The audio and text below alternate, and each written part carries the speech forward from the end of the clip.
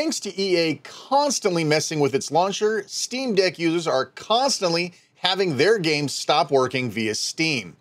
The solution is to purge your Proton files, which also takes your save games with it. If you're constantly backing up your saves, or even other things like non-Steam shaders, you know it can be a tedious process. In this video, we adopt a technique to make backing up your commonly disabled game saves a little bit easier. Thanks a bunch, Electronic Arts. Stick around.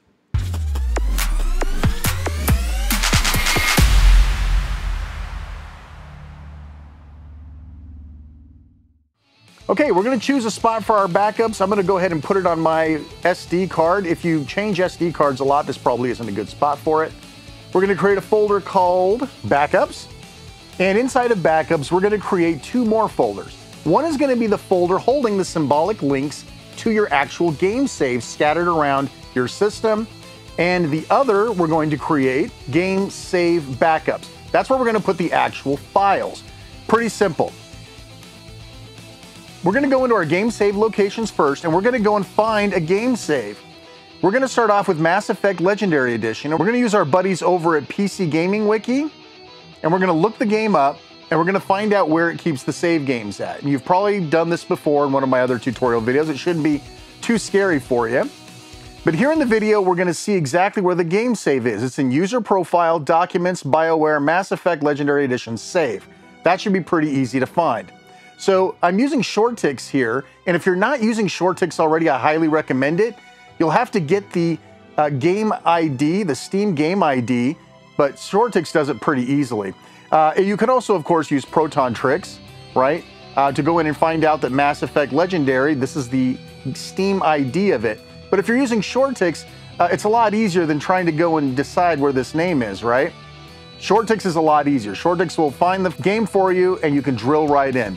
We're gonna go into the C drive. We're gonna go to Users and Steam Users, which is where the user profile stuff is. Go to Documents, BioWare, Mass Effect Legendary Edition. And there's the save file, along with some profile data. We're gonna get both of those. We're gonna grab this folder, left drag it, and select Link Here. Now we have a quick shortcut that will get us to this big, long file path. Now we're gonna repeat this for Battlefront, Star Wars Battlefront 2.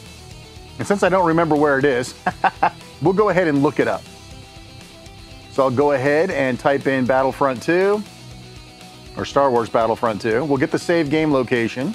Save game location, user profile, documents, Star Wars Battlefront 2 settings. Documents, Star Wars Battlefront 2, and settings. Okay, well, I think I need all of this stuff in that folder. Plus, it's already named something pretty easy. I'll left drag it, create a link here. Now I have another symbolic link. Now we have one more to do, which Shortix didn't get for us. So it's a really good thing that Fallen Order will give us an opportunity to go and find this compat data folder ourselves. So if we go down here, here's where it says the save game location is user profile, save games, respawn, Jedi Fallen Order. But the prefix number, it happens to be right here. It's 117 blah, blah, blah. It's not here in Shortix, so we're gonna have to go find it ourselves. 117, 2390. And 117, well, it's 2380. We're gonna drill in. We're gonna go to our user profiles, and where did it say it was again? Go back and refer. Saved games, respawn, Jedi Fallen Order. Okay, respawn, Jedi Fallen Order, and there's save and some user settings. Yeah, we'll grab all of that. Left drag and create a link here. Boom. Excellent. Now we have a quick shortcut that we can easily get to at any given time without having to go digging. Inside of Game Save Backups, we're gonna create a folder for each one of these. These are symbolic links on the right. Those just take us to another location on the file system. In order for us to actually copy the contents, we need some place to copy them to, which is gonna be Game Save Backups. And I'm specifically changing the names a little bit so I have avoid some confusion here.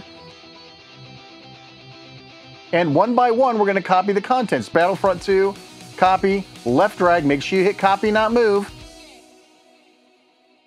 Great, then back up a folder and wash, rinse, and repeat. Jedi Fallen Order, select them all, copy them over, boom. And the last one. Mass Effect, grab it, copy it, boom. Now you have backups. Now you could go ahead and destroy that Proton prefix, right, in order to get the EA launcher to work. And you can always copy these back just by going into one of the folders in the save locations and copying the contents of your game save backups over top, right, easy peasy, right into the same folder. Very, very cool. Now, there's another usage we could do for this. It doesn't just have to be game backups, right? We could put other stuff in here. So one of the things that I definitely want to make sure that I'm backing up is my Overwatch 2 shaders, because it's really easy for me to lose my shaders, and that makes me mental. So I'm going to go to my shader caches. Oh, I don't know which one's Overwatch, but Shortix does. Go to shaders and then Overwatch 2, and there are my shader caches right there. I'm going to go ahead, and so there's the number, the 3, 4, 5, blah, blah, blah. Okay, I'm going to have to look this one up here. So we're going to go back to shader caches, and we're going to find that folder. There it is. So, and there it is. I'm going to drag that whole folder over. I'm going to link it, but then I'm going to rename it. That doesn't make any sense the way it's named right now. Let's just call it Overwatch Shader Cache. Boom. Now I have a location where I can quickly get to my shader caches for Overwatch 2, so I can periodically back it up. Inside of my game save backups, I'm also going to create a folder called, easy enough, Overwatch 2 shaders. I'm going to open that folder, and I'm going to copy the contents of my shaders over here. Now, if for some reason I lose my BattleNet, I have to reinstall BattleNet, I have to do whatever, now I know that I can always get these shaders back, that I have a save for those as well. Listen, I hope you enjoyed this. Please like, subscribe, hit the bell. You guys know what to do. I'm Shane R. Monroe. Thanks so much for watching, and take care. We'll see you next time.